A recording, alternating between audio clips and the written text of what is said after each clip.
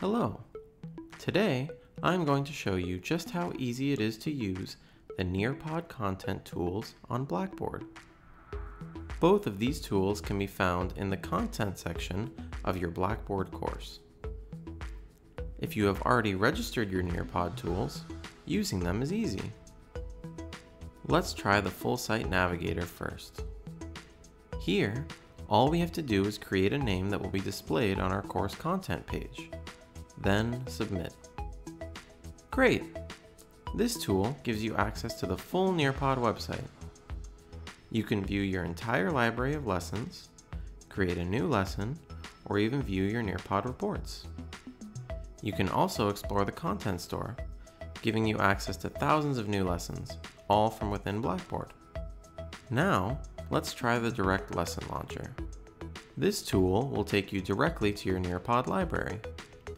From here, you can select the lesson you want to post in Blackboard. Let's make a student-paced lesson. The lesson will automatically post to your course. Let's check out the student view. When viewing their course content, students simply need to click the lesson link, and they will be taken directly to the lesson. For more information on installing and using the Nearpod content tools on Blackboard, visit www.nearpod.com/lms-integration.